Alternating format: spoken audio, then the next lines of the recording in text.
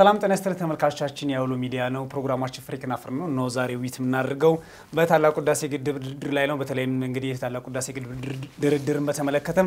የአሜሪካ መግለጫ ዛሬ ማታ ወይም ደግሞ አርብ ማታ ወጥቷል ዛሬ ዊት ምናደርገው ተስፋዬ ጌትነት ከፊደል ፖስት ዋና አዘጋጅ ነው ሀገር ተከለብራን ከዚሁ ከአውሎ ሚዲያ ጋዜጠኛ ነው እኔ በቃሉ አለምራው ነው ያብራችሁን ቆይታ እንድናደርግ ጋብዛችኋለሁ መልካም ጊዜ እንግዲህ እንደምታስታውሱት የህዳሴ ግድብን ዛሬኛ ለሶስተኛ ጊዜ ነው ስናወራው እዚህ የፍሪክና ፍር ፕሮግራማችን ላይ በሚያስደነግጥ ሁኔታ አሜሪካ ይዛ የመጣችው አንድ ወይም ዛሬ ያወጣችው መግለጫ አለ ከዚህ በፊት አሜሪካ የሚጀምረችው በታዛቢነት ነበር ከአደራዳሪነት ተሻገረች ከአደራዳሪነት ደግሞ የውሳኔ ሐሳብን ቀጥታ በማቅረብ መታለች ማለት ነው የታላቁ ዳሴ ግድብ እንግዲህ የ107 እና የ108 ሚሊዮን ህዝቦች ሐሳብ የነበረ ነው ከዛ በፊት የነበረው ሁኔታም እንደውም የጎረቤት ሀገራትም ሐሳብ የሆነ ድል ገጥሞት ነበር በአንዳንድ ሁኔታዎች ላይ ማለት ነው የኢትዮጵያ መንግስትም ድርድሩን አልቀበልም ወይም ደግሞ ወደ ድርድሩ መሄድን ለጊዜው አዘገየዋለሁ እዚህ ሀገር ውስጥ ያለውን ብሔራዊ ምክክር መጨረስ አለብኝ ብሎ መግለጫ ሰጥቶ ነበር ባለፈው ጊዜ ወዴት እየሄደ ነው የሚለው ግን አሳሳቢ ሆኗል በተለይም ደግሞ የግድቡ ስራ ወይም የውሃ ሙሌት መቀጠል ያለበት የግድ ስምምነቱ ከተፈጸመ በኋላ ነው የሚለው የአሜሪካ አረፍተ ነገር አሁን የመጣው በጣም አሳሳቢ ሆኗልና ምንድነው ይሆን ያለ የሚለውን ጉዳይ እናንሳ እስኪ ሀገር ካንተ ልጀምር አመሰግናለሁ በቃሉ እንግዲህ በዚህ ጉዳይ በታላቁ የህዳሴ ግድብ በተመለከተ ብዙ ጊዜ ተዋይን ዲስከስ አድርገንበታል በዚህ ጉዳይ ምንድን ያለው ከዚህ በፊት ስንለው የነበረው ነገር ነው ምናልባት በመንግስትም ደግሞ የተለያዩ ፕሮግራሞቻችንን በማየትም ሊሆን ይችላል ወይም ደግሞ ከሌሎች በሚሰሩ ፕሮግራሞች ሊሆን ይችላል ለሱ መልስ በሚመስል ደረጃ ውጅንብር በመፍጠር ህዝቡ ላይ ያልሆነ መረጃ በመስጠት የሚል ነበር ግን አሁን ባለው ሁኔታ ስናየው ምንድነው የነበረው መረጃ አንደኛ ትክክል የነበረ መረጃ ነው ምክንያቱም የህግ ቡድኑ አሜሪካ ቀርቶ በሚነጋገርበት ሰዓት ትዝ የሚላችሁ ከሆነ ትልቅ ተጽዕኖ ውስጥ ነን ይሉ ነበር የሚሰማቸው ሰው ግን አልነበረም ለሚዲያዎችም ስማቸው እንዳይገለጹላ በመናገር ትልቅ ተጽዕኖ ውስጥ ነን ያለነው ምክንያቱም የነበሩ አርቲክሎች እንኳን በትርጉም ደረጃ አንድ ምንድነው የኮንቴክስቹዋል ሚኒንግ እንዲኖር ይደረግ ነበር ይህ ማለት ትርጉም እንደየቡድኑ ተወስዶ ትርጉም ነው የሚቀየር አልነበረም ግን ትርጉሙ ላይ ግን አይደለም የሚል ተጽዕኖ ይደርስ ነበር የሚል ነው ያም ሆነ ይህ ግን ምንድነው ሄዶ ያሁኑ ውጤት የከዚህ በፊት የነበረው ያሰራር ወይም ደግሞ ያቋም ወይም ደግሞ መርህን የተከተለ ንግግር ባለመኖሩ ነው እዚህ ላይ የደረስነው ብዬ ነው ማምነው በግሌ በተለይም ደግሞ እንግዲህ አሁን የአሜሪካ ይዘ ከወጣችሁ በተጨማሪ አንድም በዚህ ሳምንት ከነበሩት አዲስ ጉዳዮች መካከል የዶክተር ደብረጽዮን መግለጫን በተመሳሳይ በህዳሴ ግድቡ ላይ እንደ አዲስ ጉዳይ የመጣ ጉዳይ ነው የትራምፕ አስተዳደር በተለይ ለኢትዮጵያ ያለውን አመለካከት ከጊዜ ወደ ጊዜ እያሳደገ መጥቷል ተብሎ ይነገር ነበር በመንግስትም ደረጃ የነበረው ድጋፍ በግልጽ የሚወሩ ከነበሩት ነገሮች ላይ አሁን ግን የአሜሪካና የኢትዮጵያ ጉዳይ በህዳሴ ግድቡ ላይ ትንሽ ከረር ያለ ይመስላል ያዛዥና የታዛዥነት መንፈስ እየተላበሰ መጥቷል አሜሪካ ምንድነው ያለችው ሚሊዮን ብናይ ጥሩ ይመስላል አንደኛ ግድቡ የታችኛውን ሀገሮች መጉዳት የለበትም ብለን እናምናለን ነው የሚለው ቃል በቃል ቢያንስ አንድ አራት ነጥቦች እናውጣ በየባስብ ኢትዮጵያ የጻፍነውን መፈረም ግድ ይላታን ሚልም አይነት ስሜት ያለው አለ ከዛም ደግሞ ኢትዮጵያ ይህንን ሳትፈርም ግድቡን ውሃ መሙላት ወይም መጨረስ አትችልም ወደዛ ስራ መሄድ የለባት የሚል ተቀምጧል ግብጽና ሱዳን ተስማምተዋል ኢትዮጵያ ግን አልተስማማችም ወይም ደግሞ ወደ ኋላ እየሆነች ነው ይሄንን የግብጽና የሱዳን ጉዳይ ደግሞ እኛ በመልካም ነገር እናየዋለን ሚል ሐሳብ ተነስቷል ማለት ነው ከሰሞኑ ጠቅላይ ሚኒስትር ዶክተር አብይ አህመድ ከቻይናው ጠቅላይ ሚኒስትር በኮሮና ቫይረስ ምክንያት ሲወያዩ ነበርና አንዳንድ መረጃዎች እንደሚያሳዩት ምናልባትም ከአሜሪካ ጋር ያለው ፍትጊያም ወደዛ ሊገፋቸው ይችላል ኢትዮጵያን ተመልሶ ወደ ቻይና ሊገፋት ይችላል የሚል ሐሳብ ተነስቷልና ተስፍሽ ምንድነው እዚህ ላይ የምትለው እዚህ ጋር በጣም የሚገርመኝ ነገር አሜሪካን ወርልድ ባንክን ስንጋብዝ በታዛቢነት ነው የጋበዝነው ያደራደርነት ሚና የላቸው ዛ የሶስቱ ሀገራት የተስማሙበትም ይሄ አርቲክል 10 የቴክኒካል ኮሚቴው ካልተስማማ በመሪዎች ደረጃ እንጂ በአደራዳሪዎች ይፈታል የሚል እንትን የለውም ሶስተኛው ወገን ሲገባ በትዝብት የሚል ሴንስ ነው ያለውና አሜሪካ ስትገባ በታዛቢነት ነው የገባቸው ግን አሁን በቃሉም እንዳየው የትዛዝ የሚመስል ነገር ነው ማለትም የትኛው ፖይንት ላይ ነው የሚለው ነገር አሳሳቢ ነው ሁለተኛ ግን ከኢትዮጵያ ይልቅ ግብጾች በዚህ በዲፕሎማሲያዊ ጨዋታው ላይ የተሳካላቸው ይመስላል አንደኛኛ የፍሎውም ጥሩ አልነበረም የህዳሴ ግድብ የመጀመሪያ ስህተት የነበረው ከዶክተር ደብረጽዮን ጋር መስማማበት አሜሪካ በታዛቢነት ስትገባ ምን ፈልጋ እንደሆነ ፎርካስት ማድረግ ነበረብን አሁን ባለፈው ውይይት ላይ አንስቼው ነበር ውይይቶችን ማወያየት ነበረብን የኢትዮጵያ የህዳሴ ግድብ ወይንም የህዳሴ ግድብን የሚመራው አካል ምሁራኖችን ረስቶ ዝም ብሎ ነበር ሲጋልብ የነበረው አሁን ከእንደገና ባለፈው ሳምንት አይተናል ምሁራኖችን ማማከር ጀመረ የመጨረሻው ፋይናል እንትን ላይ ከተደረሰ ግን በዚህ በኩል ተሰርቷል በየማስበው በአቶ አለማየሁ ተገኑ በሚኒስትርነት ሲመሩበት በነበረው ወቅት በጣም ትልቅ ስህተት ተሰርቷል እሱ ስህተት ምንድነው ይሄ አርቲክል 10 መግባት አልነበረበትም ኃይለ ማርያም በነበረበት ጊዜ አርቲክል 10 መግባት አልነበረበትም መለስ በጣም ጠንካራ አቋም ነበረው ሶስተኛ ወገን በምንም አይነት እንደውም የመለስ አቋም የነበረው የተፋሰሱ ሀገራት የላይና የታችኞቹ ተፋሰሱ ሀገራት እንደውም በሶስቱ ሀገር ብቻ አይደለም የሚወሰነው የናይል ጉዳይ በአስሩም ሀገራት የሚል አቋም ነበር ግን ኃይለ ማርያም ከመጡ በኋላ ሶስቱ ሀገራት ሆነ ከሶስቱ ሀገራት ደግሞ በኋላ አሁን እንደምንያው አስገዳጅ የሚመስል ነገር አለ ግን ዶክተር አብይም አሁን ይሄንን ካዩ በኋላ በጣም ጥሩ ፖዚቲቭ ብለው ደቡብ አፍሪካ እንድትገብባት ያደረጉ ነው ሰሞኑ ደግሞ አቶ ገዱንም ይላኩ አሁን በቀደምታ ጣሊያን አቶ ገዱ ጣሊያን ነበረ የሎቢ ማድረግ አውሮፓዎችን የማሳመን ነገር እየተሰራ ነው በአጠቃላይ ግን የታላቁ ህዳሴ ግድብ እንግዲህ የውሉ የስምምነት ጉዳይ ልክ አድዋን መድገም ያክል እየሆነ ነው ያለው ምናልባት የአድዋም ጦርነት ተካሄደ የሚባለው የአባይ ምንጭን ለማያዝ በሚደረግ ፍትጊያ መሀል የመጣ ገዛ ነው ተብሎ ይታመናል ቅኝ ግዛቱም የዛ አካል ስለነበረ ማለት ነው አርቲክል 10 ቅድም ያነሳው አቶ አለማየሁ ተገኑ በነበሩበት ሰዓት እንግዲህ እነመለስ ይሉ የነበሩት ምንድነው ሶስተኛው ወገን የሚባል አያስፈልግም ነበር እነሱም እንግባ ቢሉም እና መጀመሪያ ሶስተኛው ወገን ኢትዮጵያ እንዲገባ ፈልጋለች አበድሩን ተብሏል ገንዘብ ስጡን ተብሏል ግን ሶስተኛው ወገን የሚባል አያስፈልግም በዚህ ተስማምታ ነበር ግብጽም በሰዓቱ የነበረችው ቴክኒካል ጉዳዮች በሙሉ አልቀው የነበረው እንዴት እንሙላው ሚለው ነው በ7 አመት ይለቆይስ በ5 አመት የሚል ነበር የነበረው ግን ከዛ በኋላ እንግዲህ ተርባይን ማሻሻል ግድቡ ቱቦቹ ማሻሻል ምናምን ሁሉ የኢትዮጵያ መንግስት ሀቅምና ፍላጎት ነው ግን ገልብጥን ብንወስ በቃ እዚህ ጋር ማየት መፈልገው አቶ መለስ ልክ ህዳሴ ግድብን ሲያስጀምር ግብጽ ጥሩ ፖለቲካል ኢንስታቢሊቲ ነበር አይደለ ሆስኒ ሙባረክ ከስልጣን ወርዶ ከዛ አሁን ማን ነበር እሱን የተካው ሰውዬ አሁን ባለፈው እስር ቤት የሞተው የብራዘር መሪው እሱን እንትን ካለ በኋላ በጣም አሪፍ ታይም ነበር የተጀመረው ለምን ጠላት የውስጥ ችግር ባለበት ሰዓት ላይ መጀመር ነው አሁን ደግሞ ግብጾችን ደግሞ አይተ ከሆነ ተገላቢጦሽ ሆነ እኛ ጥሩ ሁኔታ ባልነበር አሁን ጥሩ ሁኔታ አይደለም የሎካል ፖለቲክሳችን አሁን ደግሞ ይዘውት የመጡት ነገር ደግሞ ሰታይ እኛንም የግድቡን ወደ ኋላ የሚያስቀር ነገር በሱስ አንግል እንዴት ይወጣላችሁ እናያለን ግን እኔ እንደውም አሁን ምለው ለጠቅላይ ሚኒስትር ዶክተር አብይ ሞዴል ለሆነ ለሌሎች ፖለቲከኞች ወጥ አቋም ቢያሳዩ የኢትዮጵያ ህዝብ በዚህ ጉዳይ እንደውም አንድነት ላይ ያመጣ ይችላል ያስባለሁ አንተ ያልከው ልክ ነህ ምናልባት እኮ ፖለቲካችን ውስጥ እኮ ግብጽ ሰፊ ሚና ነበራት ከመጀመሪያው እንቅስቃሴ ጀምሮ የአዲጎች የቀለም አብዮት ይያሉ አራከሱት እንጂ በግልጽ ሳይነግሩ ነበር እኮ ተሳትፎ እኮ ነበር በግልጽ ማለት ነው ከግብጽ የመጡ ፖለቲከኞችን እኮ እናያቸዋለን ሁኔታቸውን 500 ሚሊዮን ለኢሳት 500 ሚሊዮን ለወታደር የተሰጠ ብለ የተናገሩትን እናስታውሳለን አይደል ይሄ ሁሉ የተከማቸ ፋይል ነው ግን አሁን ባለው ሁኔታ የኢትዮጵያ ታላቁ ህዳሴ ግድብ ምናልባትም የተሻለ አንድነት ጥሩ ፖለቲከኛ ቢያገኝ ይሄን ግድቡን ብቻ የግድቡን ሐሳብ ብቻ በማራገብ በመተንተን በማስቀመጥ አቅጣጫ በማስቀመጥና መረጃዎችን በማውጣት የተሻለ ፖለቲካ መስራት ማትረፍ የሚችሉ ሰዎች ይኖራሉ ያስባሉ ነገር ግን አቶ መለስ በሰዓቱ አያስፈልግም ሲሉ አንደኛ የውስጥ አቅም ነው የውስጥ አቅም እንግዲህ መረጋጋት ነው ሰላም ካለ ታለም አለ ከዛ ቀጥሎ በራሳችን ፋይናንስ እና ማነጫለን እሱን ለማድረግ ሰላም ያስፈልጋል አንድነት ያስፈልጋል ወደዛ ፕሮጀክት ነበር ሲገፉን የነበሩት ግን ጠቅላይ ሚኒስትር ዶክተር አብይ አህመድ ከመጡ በኋላ ሁለት ስህተቶች ሰርተዋል አንደኛው የህዳሴ ግድቡን ጉዳይ ያዩት ልክ ሶማሌ ላይ ወይም ሌላ ቦታ ላይ የተከሰተውን ችግር በሚቀርፉበት መንገድ በጣም ቀለል አድርገው በመጋለብ ስሜት የልጅ ኢያሱ ባህሪ ነው እኔ ህዳሴ ግድቡ ላይ የታየ ማለት ነው መጀመሪያ ልጅ ኢያሱ ምንድነው ያባቲ ሙክቶች እናንተ ምናም ብለው ነገስታቱና ይሄን ለውላኑ ቤተሰብ በሙሉ ሰደቡ በኋላ ችግር ሲመጣ ምንድነው የሆኑት ይቅርታ ጠየቁ አልሆነም ያ ነገር ጠቅላይ ሚኒስትር ዶክተር አብይ አህመድ እንደዚህ አይነት ባህሪ ነው ያሳዩ ከዛ በኋላ ደግሞ ምን አደረጉ ለታላቁ ህዳሴ ግድብ የተከማቸውን ቦርድ አፈረሱት ነባሩን ቦርድ ማለት ነው እነዛ ቦርድ ምሳሌ እዛ ውስጥ ዶክተር ደብረጽዮን አሉ እና ኢንጂነር ጌዲዮን አሉ ራሱ ጠቅላይ ሚኒስትር ምክትል ጠቅላይ ሚኒስትር ደመቀ መኮንን ብዙዎች አሉ ያን ቦርድ ሲያፈርሱት ከዛ በኋላ የተሰየሙ ሰዎችን እንኳን አናቀም በግልጽ አሁን የታላቁ ህዳሴ ግድብ የቦርድ ሰብሳቢ ማን ነው ብንል ምናቀው ነገር የለም ይሄ ቴክኒካል ጉድለት ባክፋየር ያረክ ድርድሩ ላይ ባክፋየር ያረክ መጣ ከዛ በኋላ ደግሞ በተከታታይ የዓለም ባንክም አሜሪካ የምታረጋቸው የገንዘብ ድጋፎችን በመልካም አየናቸው ግን እነዛ ማሰሪያ ነበሩ አሁን ጠቅላይ ሚኒስትር ዶክተር አብይ አህመድ ሆነ ይሄ የለውጥ አመራር በይሉንታ ተሸብቧል ሸጦታል ብለን መናገር አንችልም ግን በይሉንታ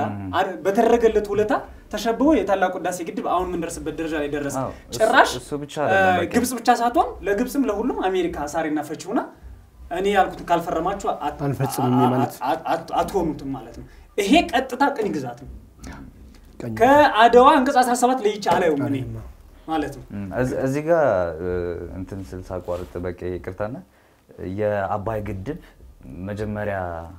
እዚህ ላይ ስለመድረሱ ምን ስለነበረ ነው ብለን ስናነሳ መፍትሄውን በዛው የሚመጣልን ይመስለኛል ለምሳሌ ስካይ ኒውስ የዛሬ 10 አመት ወይም ደግሞ የቀድሞ ጠቅላይ ሚኒስትር መለስ ዜናው በነበሩበት የአባይ ግድብ የሄዱበትን ታክቲክ ያለው ምንድነው መጀመሪያ ፖሊሲ ብላኪንግ የሚባል ነው ወይም ደግሞ የአሜሪካ የነበሩ አንዳንድ ፖሊሲዎች ወይ የአይኤምኤፍ እንድታረጋቸው ኢትዮጵያ የሚፈልጉትን ነገሮች ሁሉ ነው የቆመው ተዘጋለ ነው የተዘጋው ያ ማለት ምንድነው ጣልቃ መግባትን ፈልገው ግን አልቻሉም መግቢያ ቦታም አልነበራቸው አሁን ግን የተደረጉት 2-3 ፕሮሲጀሮች ወይም ደግሞ መንገዶችን ለምሳሌ አብይ አህመድ ወደ ስልጣን ሲመጡ በተለያዩ መንገዶችና በተለያዩ ሰዎች የአሜሪካ እጅ እንዳለበት ወይም ደግሞ የተለያዩ የአሜሪካ ሴክተሮች የኢትዮጵያ የጠቅላይ ሚኒስትር አብይ አህመድ መምጣት እጅ እንደነበረባቸው ይወራሉ እጅ መኖር ማለት ገፍቶ ወይም ደግሞ አመቻችቶ መስጠት ማለት አይደለም ስትመጣ ይሄንን ፖሊሲ ታስኬዳለ ወይ ደግሞ ይሄ ሊበራል የሚባል አሁን ጠቅላይ ሚኒስትር መለስ አብይ አህመድ አሁን ሀገራችን ላይ ያለው ነው እሱ ሲደረግ ምንድነው የሆነ ያለው የሚገቡበትን ሚኒስተር ተፈጥሯል እንደፈለጉት ሙያኙበት ወይ ደግሞ እጃቸው የትኛው መስሪያ ቤት ላይ የሚያስገቡበት ተፈጥሯል ለምሳሌ ከሰኔ 15 የቦምብ ጥቃት አይተን ከሆነ ኢሚዲየትሊ ነው የኢትዮጵያ የደህንነት ቢሮም አልተጠየቀም ፖሊስ ኮሚሽኑ ምንም አይነት መግለጫ ሳይሰጥ ነው በንጋታው የኤፍቢአይ ወይ ደግሞ ፌደራል ቢሮ ኦፍ ኢንተለጀንስ የአሜሪካው እንዲገባ የተባለው ያ ትልቅ ምልክት ነበር ምን እንትኖች እንደነበሩ ከዛ የሆነው ነገር ምንድነው ተደራዳሪዎች ወይም አባይ ግድብ በሚመለከት ብዙ ነገር ከሱዳን ነው የሚጀምረው ጣልቃ ገብነቱ እንዲያው ምንድነው የሚሉ ተወያዮቹ ወይም ተደራዳሪዎቹ ሂደን ቁጭ ስንል ወንበሩ ተቀይሮ አገኘነው ነው የሚሉት የአዋይ ወይም ደግሞ የተመልካች የነበረው ቢሮ ወንበር አሜሪካ አደራዳሪ ቦታ ተብሎ ሪዘርቭድ በተደረገ ቁጭ ብላ ተገኘች ነው የሚለው የዛኔ ነው ከት መሆን የነበረበት እዚህ ጋር ግን ማንሳት የምፈልገው ነገር ያው እንደዚህ ነገሮችን በዲፕሎማሲያዊ ነገር ነው የምንፈታው ያው የዓለም ፖለቲካዊ ጨዋታ በጥቅም ላይ ተመሰረተ ነው ህዝብን ማስተማመር አሁን ለምሳሌ የኢትዮጵያ ህዝብ አንድ አቋም ቢኖረው አንድ ዲፕሎማሲያዊ ጌ ነው ግን ከዛ ውጪ ደግሞ ብዙ የሚያስፈልጉ ነገሮች አሉ አሜሪካ ከኢትዮጵያ ልክ ለግብጽ ልቧ ለምን አደላ ሲባል ያው ፖለቲካዊ ጥቅም ነው እስራኤል እንደ አገር ተቀበለች አረብ ሀገር ግብጽ ናት የመጀመሪያው ከዛ ቀን ጀምሮ ትልቁን እርዳታ ለአሜሪካ ከእስራኤል ቀጥሎ መስጠው ለግብጽ ነው ትልቅ እርዳታ ማለት ነው ሞስ ወደ 1.5 ቢሊዮን ዶላር እስከ 2 ቢሊዮን ዶላር በየጊዜው ይለዋወጣል በየአመቱ ተሰጣለች ወታደራዊ ድጋፍ አለ እሱ ብቻ አይደለም አሁን ስዊዝ ካናልን ከተመለከትን የነዳጅ መስመር ከሚተላለፍባቸው የዓለም እንትኖች አንዱ ነው ስዊዝ ካናልና ይሄ በስዊዝ ካናል ላይ 4% የነዳጅ የዓለም አቀፍ ነዳጅ እንትን የሚተላለፈው በዛ ነው በንግድ ደግሞ ካየነው 8% ነው ስለዚህ ግብጽ ይሄ ስትራቴጂክ ፓወር አላት ማለት ነው ይሄ ስትራቴጂክ ፓወር እንትን ይሄ ፓወር ካላት ግሎባሊ ተደማጭነት የሚያስገኛት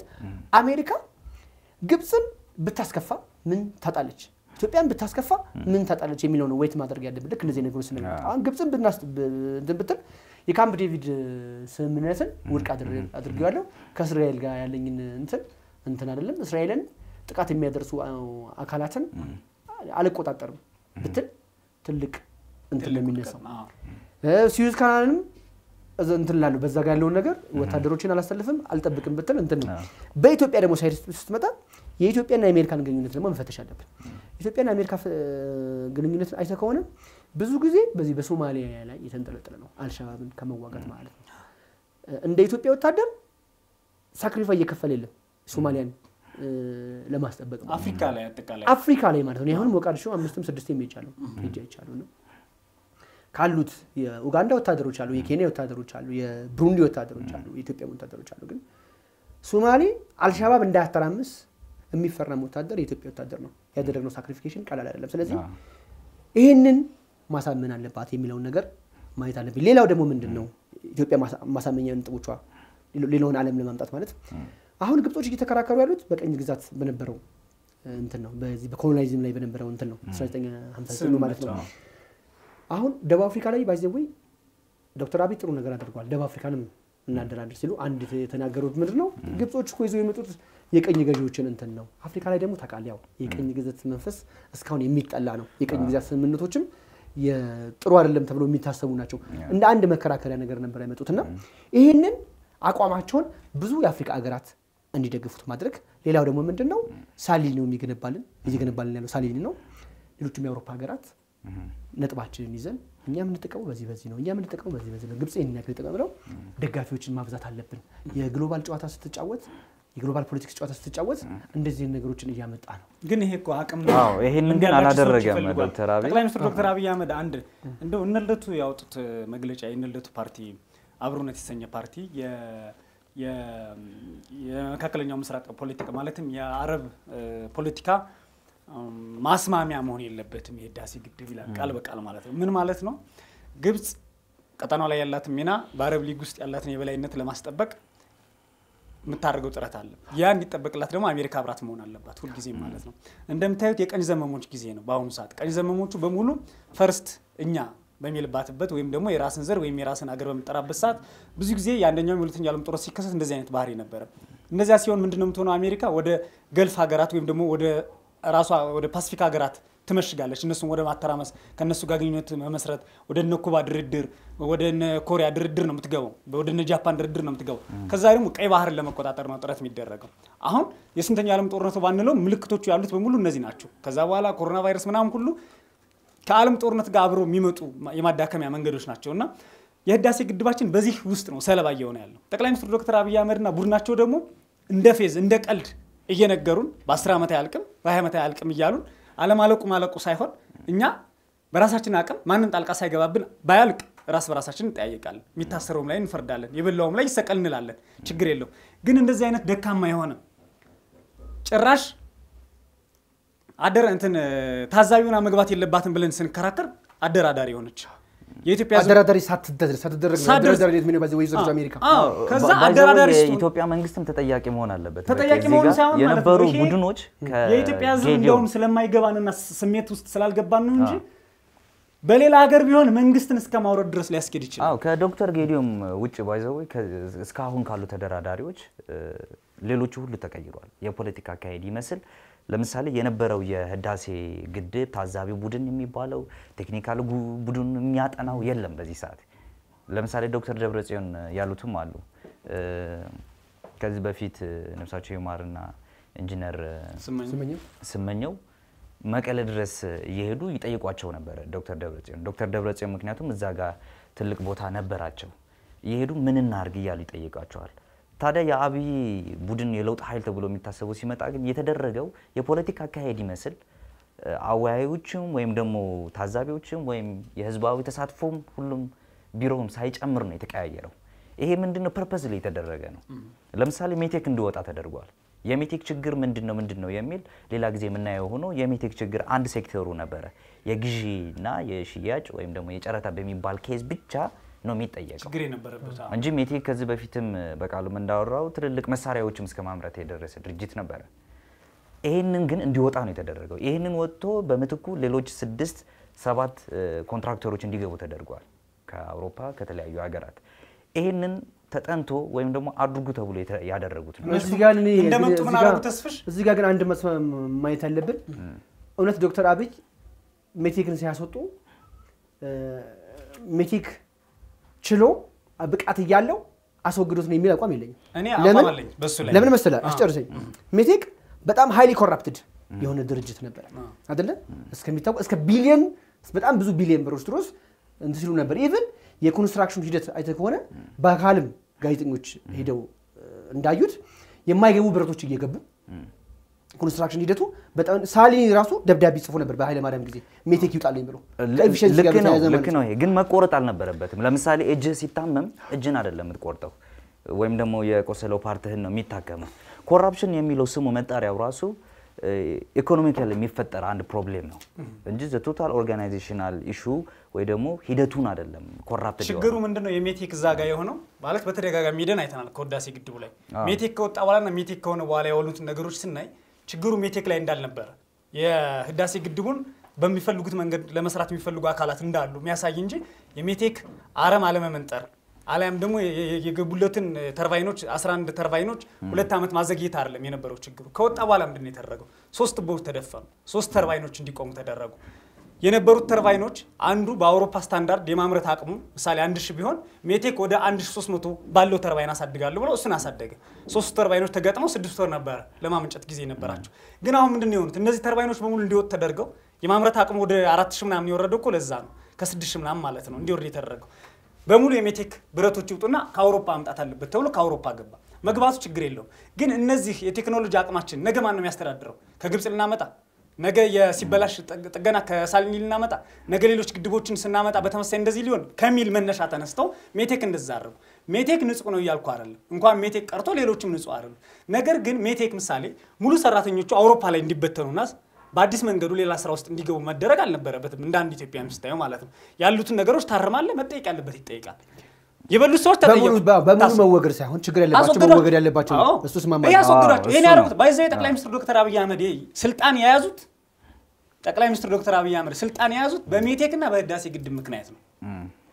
ለምን አንደኛ በእነዚህ ተቋማት ምክንያት ከፍተኛ መልካም አስተዳደር ችግር እዚህ ሀገር ተፈጥሯል የስኳር ፕሮጀክቶች የኤሌክትሪክ ማመንጫዎች የመስኖ ውሃዎች በጣም በርካታ ፓርላማው የሚያነጋግሩ ሁለተኛ የታላቁ ህዳሴ ግድብ መዘግየት በተመሳሳይ ቅሬታ አስነስቷል እነዚህን ኤክስፖርት ማድረግና ከነጮች ጋር በመነጋገር ነው የጠቅላይ ሚኒስትር አብይ አህመድ ስልጣን የመጣው የተሰሚነታቸው የጨመረው ተኒላል ግን ያገር ጉዳይ ወደ ገበያ መግባት አለ ድርድር የጀመሩት በእነዚህ ጉዳዮች ላይ ነው ይሄ የታላቁ ህዳሴ ግድብ አሁን ግድቡ የታችኛው ሀገሮችን መጉዳት የለበትም ብለን እናምናለን ስትል አሜሪካ ይሄን ኢትዮጵያ ማንኛውም ኢትዮጵያ ያምናል አልፈረምም ግን ቋልቋል አልፈረም ማለታቸው አይደለም አሁን እኮ አስገዳጅ ሁኔታ መጣ ኖቶ ላይ ከዚህ በኋላ ነው አልፈረም ምሽት ማድረግ ያለበት ነገር ስላለ ነው ኖ አልፈረም ተባለ ኖቶ ነው አልፈረም አንሄድም ተባለ ነው ስብሰባ ኖ ኢትዮጵያ እንደዛ አንሄድም ማለት አሁን ስብሰባ ተስፍሽ ልክ ተሳነፋለ እዚህ ጋር ተዛምፋል ተስፍሽ ድርድሩን እዚህ ሳንጨርስ አዘግይቻለሁ ከዛ አልፈረም ማለች ኢንዲኬሽኑ ግን ምንድነው አሁን ለምሳሌ አለመሳተፋችን እኮ ወደሆነ አቅጣጫ እየሄድን ነው ይሄ እንዲወጣ አድርጓል ዋናው እሱ ነው ተስፍሽ አለመሳተፋችን ይሄን አምጥቷል ማለት የአሜሪካን አቋም አውቀናል ህዝቡ ከመንግስት ጎን እንዲሆን ያደርጋል ግን አሜሪካ ግድቡ የታችኛውን ሀገሮች መጉዳት አለበት ብለን የለበትም ብለን እናምናለን ስትል ይሄ ኢትዮጵያ ውስጥ ግድቡ የታችኛው ሀገራት ይጉዳ ብሎ ያለ ፖለቲከኛ የሳይንስ ምሁርም የለም